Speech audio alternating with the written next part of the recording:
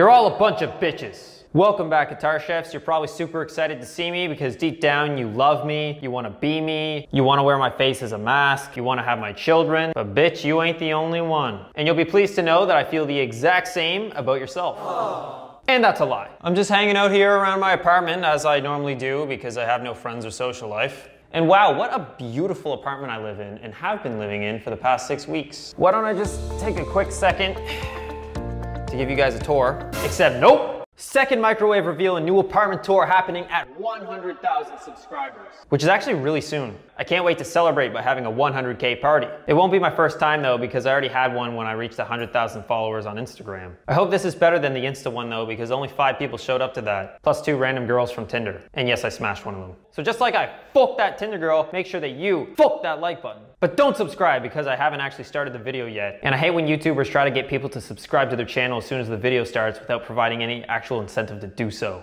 It's fucking needy, mate. Speaking of the video, let's talk about it. Today I'm gonna be showing you 7 different scales, as well as playing solos that actually use them. We're gonna be going in an order from easiest to hardest. You're gonna wanna watch all of this video too, because at the end, I'm gonna be playing an extremely hard bonus scale. And it is quite difficult. But don't skip ahead. How disrespectful that would be. If you do that and I find out, I'll be canceling guitar. No more guitar. All right, seems like we have an agreement here. So let's make like a bunny and hop in. The first scale that we're gonna be discussing is a scale that every guitar player is familiar with. It's the first scale we all play. You probably know which one I'm thinking of, and you'd be correct. It's the chromatic scale. Whether you realize it or not, you've definitely played this. Now, assuming you're an idiot, which you must be if you're watching me, I'll take some time to explain it. The chromatic scale is a scale that contains every note. Literally all of them. Every note fits in the chromatic scale. The chromatic scale accepts every note. No note left behind in the chromatic scale. Human rights, every note has rights in the chromatic scale. Women and children first, every note comes first in the chromatic scale. All men are created equal. All notes are created equal in the chromatic scale. So you've definitely played this scale before, even if you didn't realize it. Now go, brag to your friends how you know the chromatic scale. They'll look at you and say, chromatic scale? Wow. That sounds like a pretty hard scale. I don't know how to play it. You must be really good at guitar. Then you'll look back at them and say, yeah, I am.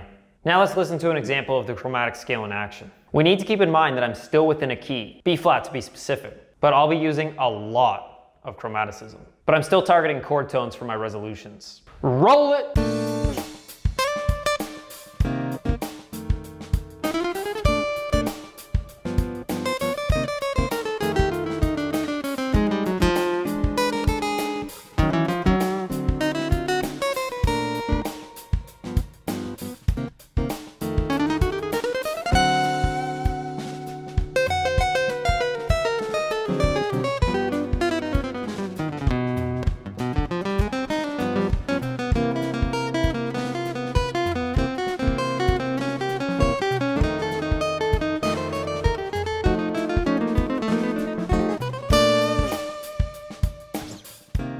Okay. The best time to use the chromatic scale is to create tension or use it as passing tones. Another place to use the chromatic scale would be in the last bar or 2 of a section before entering a new one. Enter level 2.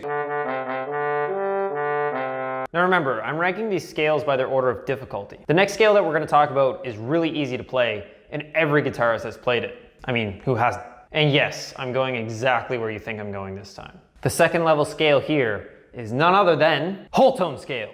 The whole tone scale is a symmetrical scale. Every note is separated by the distance of a whole tone, which makes it really easy to play, especially between the G and B string. Big fun in the sun. Technically, only 2 whole tone scales exist. If we start on C, the notes of the scale would include D, E, F sharp, G sharp, A sharp, and then we're back to C. If we start on D flat, the notes of the scale would include E flat, F, G, A, B, and then we're back to D flat. The reason that only 2 can exist is because if we start on D, we would just end up playing the same notes as we did when we started on C. Unacceptable. Like the chromatic scale, the whole tone scale is good for creating tension. A good time to use it is playing off the 3rd of a 5 chord in a 2-5-1 chord progression. #jazz. That would mean you start on the third of the chord and then just play the scale. Technically, you could start on the root too, because the root would be included in that same scale. Check it out.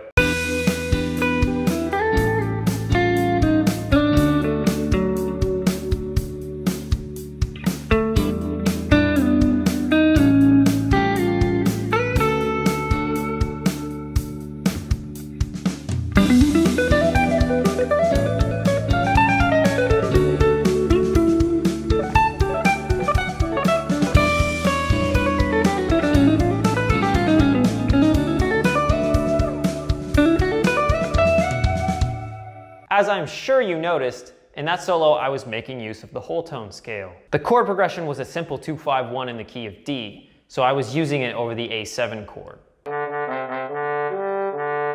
The next scale that we're going to talk about is a scale that not many people are familiar with. It's a very uncommon scale, and mostly found in traditional Japanese reggae music. Don't be surprised if you've never heard of it. Barely anyone knows this scale exists, and it tends to not be used by guitar players. It would actually be shocking if you knew this scale.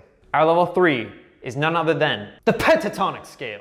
The pentatonic scale is a 5-note scale that you've probably never heard of. You probably also didn't know that it has 5 shapes. The first 2 scales we looked at didn't have unique shapes because of the way they were structured.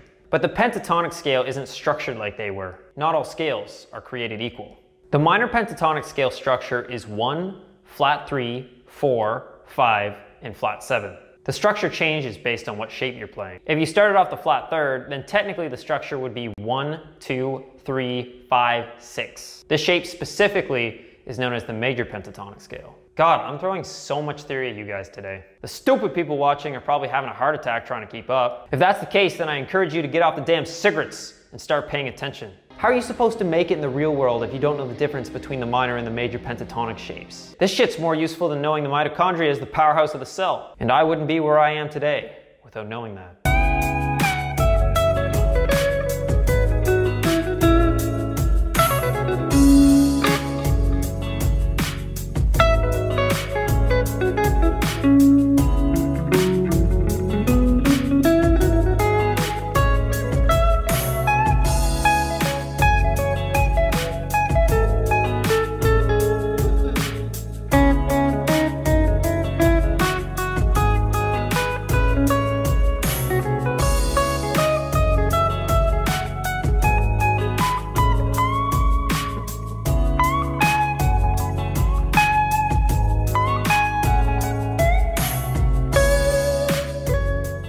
Fucking grooves and shit, mate. I only used the pentatonic scale in that solo, obviously. What do you think?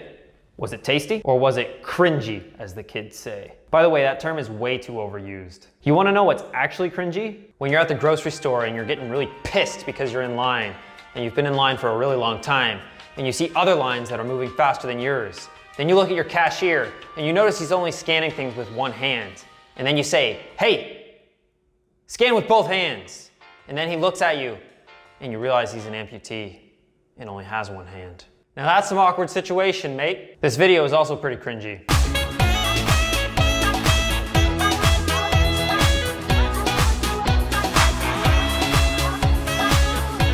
Make sure you rank these solos in an order from your least to most favorite. I like to study that shit. Help me make better solos and content. Just do it!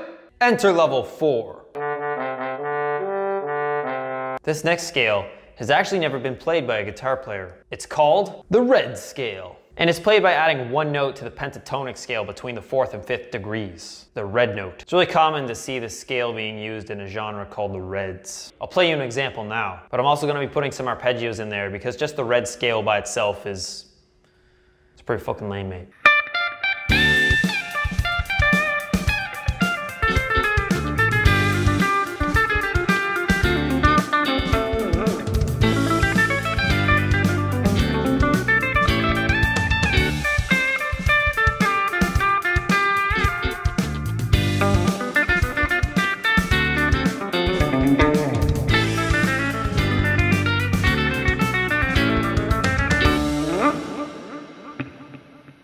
Enter level 5. The next level is the major scale. Wait a minute. Who the fuck is that guy?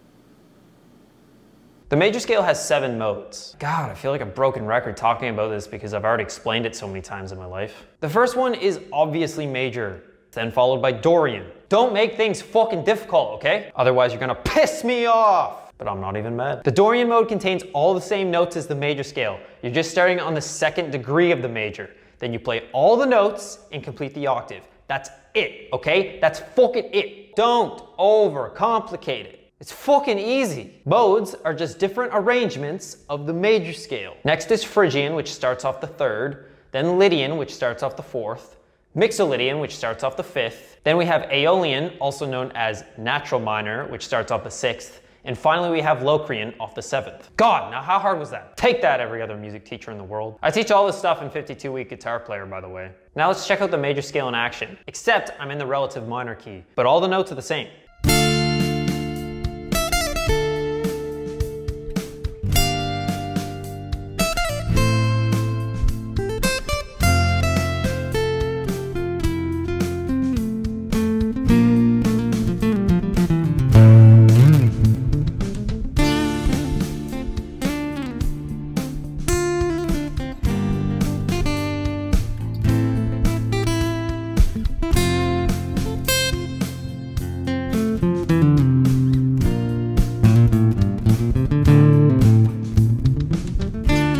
Enter level 6. Hey Brandon, how you doing today? Good, Brandon, thanks for asking. You're looking very handsome today too. Definitely the best looking guitar player. Jeez, well I don't know about that, Brandon. Have you looked in a mirror lately? I would, but I had to flip all the mirrors around in my house because they were too distracting. Raffle, raffle, raffle. You're all a bunch of bitches. New apartment tour, 100,000 subscribers. But don't subscribe to my channel. The easiest way to think of the melodic minor scale is just a major scale with a flattened 3rd. Some people teach to think of it as a natural minor scale with a raised 6th and 7th when you're ascending, and a normal 6th and 7th when you're descending. Some people are also fucking stupid. Nah, but that's more of a classical way of teaching, and I come from a jazz background. When using the melodic minor scale in jazz, you don't approach it like that. And honestly, nobody does when they're improvising. I've posted about the melodic minor scale before, and stupid people always say, you have to lower the 6th and 7th when you're descending. I can always tell that those people have never actually used the melodic minor scale in a soloing situation, and they're either classically trained or just shouting what they learned from theory class, without actually putting it into practice. We use it in jazz for the extensions that it creates. The altered scale is used a lot in jazz, and it's actually a mode of the melodic minor scale. The main place I like to use the melodic minor scale is when I solo over the 5 chord in a 2-5-1 chord progression. Now I'm going to show you a couple licks where I combine it with a major mode. First will be the major scale, then the melodic minor to create tension, and then we'll resolve. Roll it.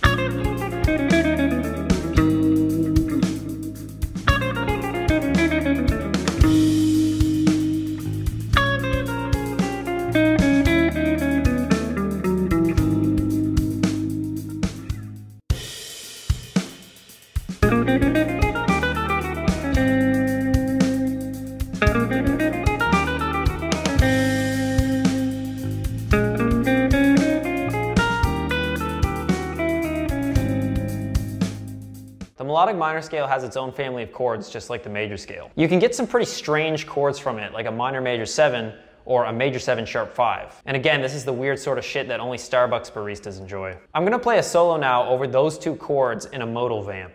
We're gonna be in the key of G melodic minor, and our chords are G minor major 7 and B flat major 7 sharp 5.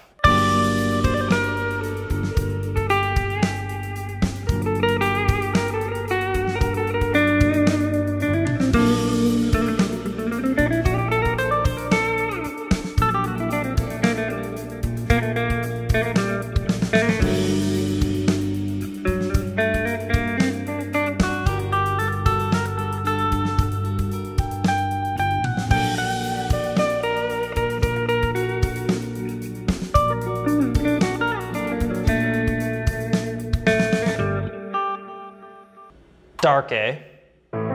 And finally, we've entered level 7.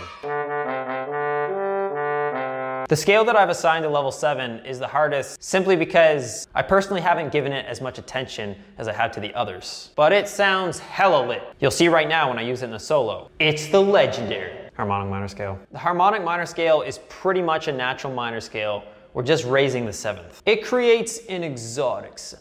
It also has modes, just like most of the other scales we've looked at so far. Also remember, this is not the hardest scale of all. Do you remember at the start of the video when I said there's gonna be a bonus level at the end? That's gonna be happening after this solo, so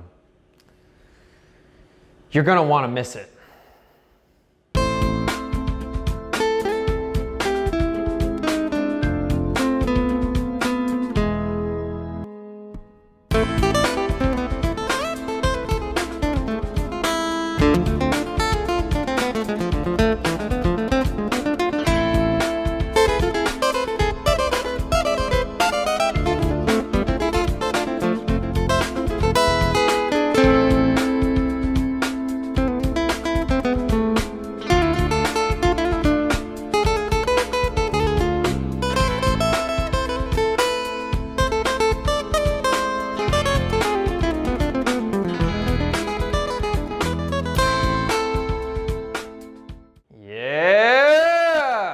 Okay, I won't keep you waiting anymore. It's time for big fun in the sun. Please try to contain your excitement. I'm going to show you the hardest scale. And it's tough, mate. Don't beat yourself up if you can never learn to play it. There's a lot of information out there on the internet, and it can be hard to navigate through everything in a sequential order when you don't know what you don't know. That's actually the reason why a lot of self-taught guitarists stop progressing. I even made an entire video about this subject. The link is in the description if you want to watch. I discussed the 4 elements that make up a pro guitarist, as well as the 1 secret that separates a pro from a beginner. Hashtag clickbait. You ought to check it out. You can even book a free video call with me after the video. What a privilege for you. I'm gonna stop doing these free lesson calls eventually though. Better fucking do it while you can. Now I'm gonna play the B flat major scale, but I'm not gonna play it as individual notes.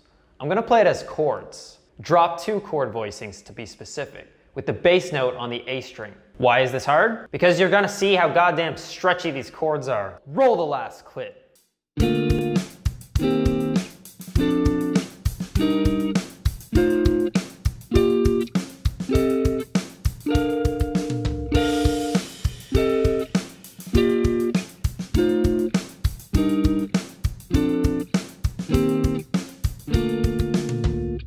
And there we have it. Heads up, if you're gonna try that scale, make sure your hands are stretched out. After a while, it starts to hurt. Don't let it turn you into a pussy. I don't know why some guys pay for nudes when they can just look in the mirror and see a pussy for free. Second microwave reveal, a new apartment tour coming soon. And I'm actually concerned that I won't finish editing this video before I reach 100,000. But like I said, don't subscribe to my channel. And you know what? Just leave, okay? Just fucking go. I don't want you here.